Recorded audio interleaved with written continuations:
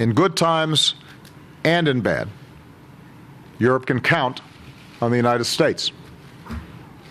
Always. Now, here in Warsaw, we haven't simply reaffirmed our enduring Article 5 obligations to our common security. We're moving forward with the most significant reinforcement of our collective defense any time since the Cold War.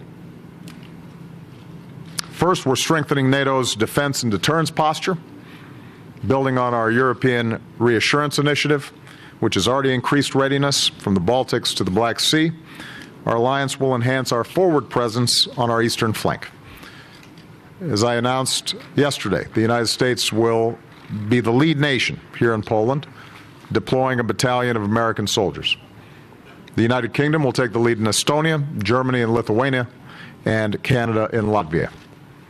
This will mean some 4,000 additional NATO troops on a rotational basis in this region.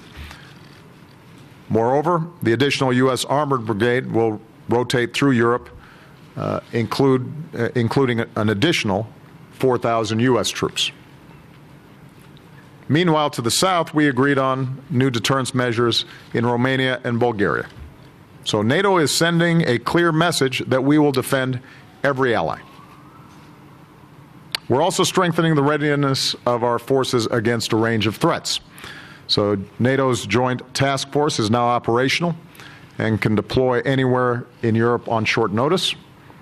With recent progress here in Poland, Romania, and Spain, NATO's ballistic missile defense is coming online, and we're launching a new effort to boost the resilience of allies to better defend against new types of threats, including cyber attacks.